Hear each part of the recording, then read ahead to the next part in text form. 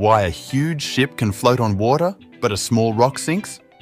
It's because of Archimedes' principle. Let's break it down in simple words.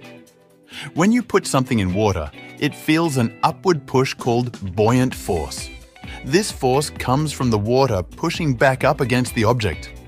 According to Archimedes' principle, the buoyant force on an object is equal to the weight of the water it pushes away or displaces.